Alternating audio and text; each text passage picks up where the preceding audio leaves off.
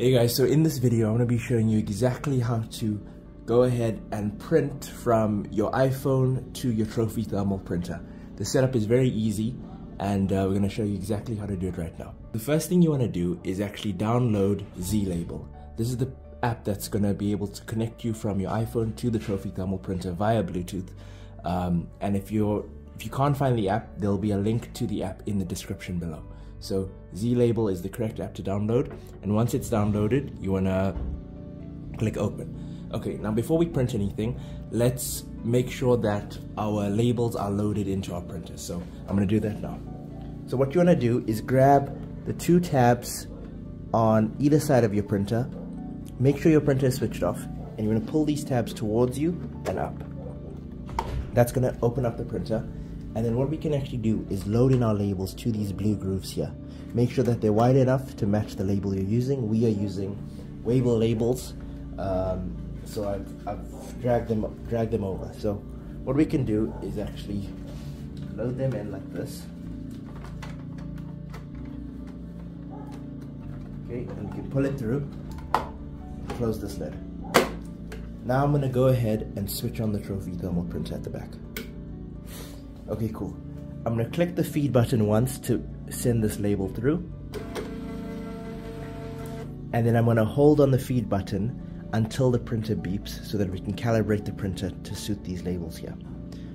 So let's do that now.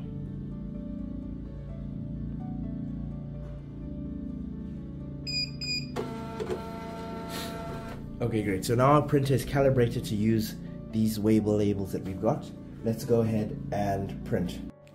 Okay, so now that our labels are loaded in and they are calibrated, what we are going to do is actually connect our app to the printer. So firstly, you want to make sure your Bluetooth is switched on, so as I've got there, and then you can open up Z-Label and press this button to connect to printer.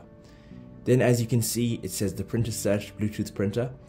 We can press on this. If you don't see anything here, you can still click on this tab and it's going to find the printer, as long as your printer is switched on. Okay, cool. So our printer is switched on and it's connected here. It's just connected to Bluetooth printer.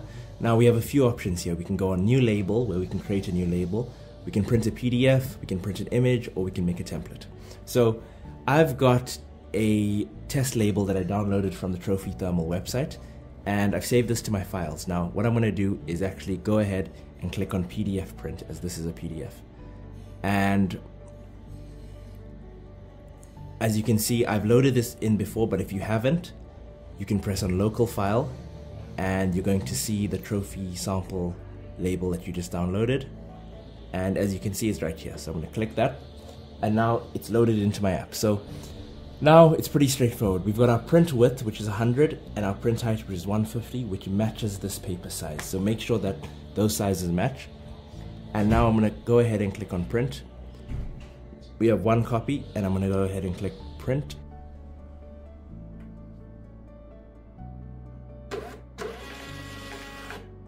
And just like that, our Trophy thermal printer is printing directly from our iPhone.